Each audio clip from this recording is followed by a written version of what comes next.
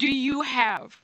Like the 3 top tips that you can maybe leave us with for the Democratic Party to just kick some ass and defy the odds in this coming election, because this is why I'm even bothering to stay on the air. Number one, Democrats, find your freaking spines. Okay, stop trying to be their friends. Stop trying. They said they might let me in their club if I'm nice to them. No, they're not. You know, they said they might attack me as a liberal if I vote for this. They're already going to vote you. If you are too stupid to understand how the game is played now, get out of the way.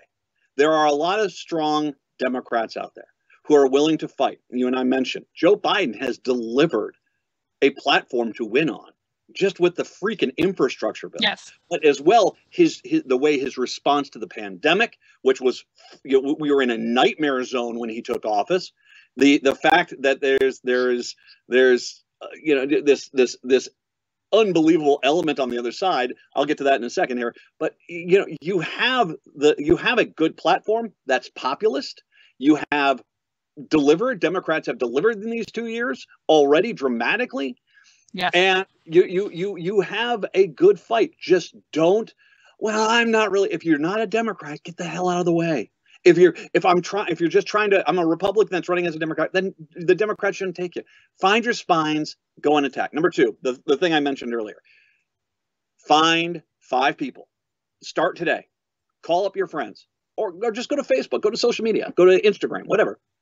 Say, is there any of my friends out there who did not vote, or generally do not vote, or have never voted? And I'm just asking for a reason. I'm just asking. Just don't put a reason. I'm just asking, and find out when someone comes back and says, "Yeah, I've never voted." Ask them the question why, and why they don't. When they come back and say, "Well, because I don't think it matters," it does matter.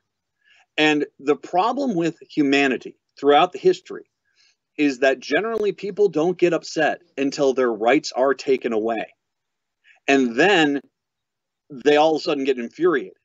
You had a huge red flag with Trump, especially when they jammed through that last Supreme Court nominee, and Yes. they jammed them in there. They loaded up the courts. You should be furious. It shouldn't take, I mean, right now, Republicans are frantically hoping that the Republican Party doesn't rule on abortion until after the election, which they probably won't, because the Republicans will have enough control of the Supreme Court.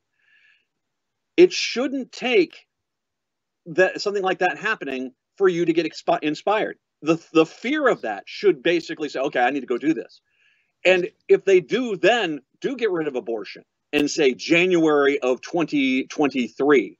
You shouldn't sit there in October of 2024 completely have forgotten about it because there's this really cool new show on Netflix. Oh my God. No, you cannot allow reality to get warped. You see what's out there.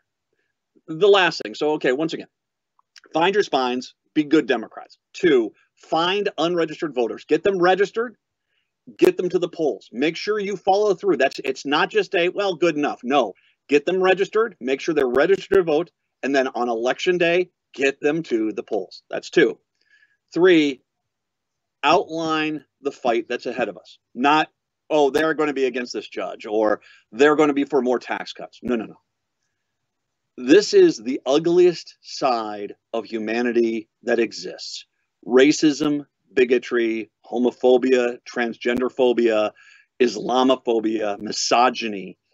This is the ugliest of humanity. We are not facing off against someone who just disagrees with us on tax cuts and rates on that.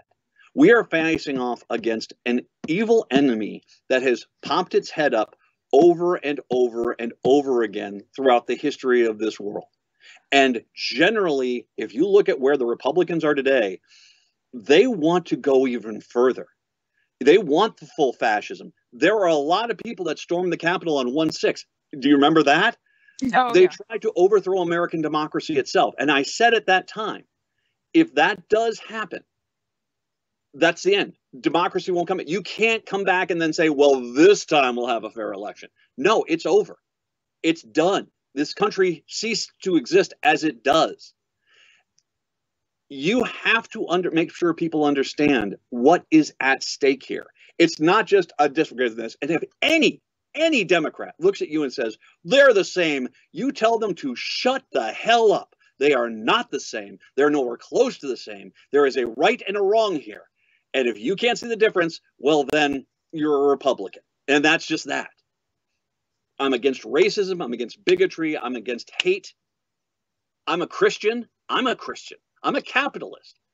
I'm not for where this country is going right now. And if we do not make a stand now, and every single stinking election, whether it's off year, midterms, or regular presidential, well, Amen. then, we're all just going to be screwed until the end of days. So there you go. My three things. There you go. Democrats with spines, get everyone registered to vote, and make sure everyone understands what exactly the fight is right now in this country.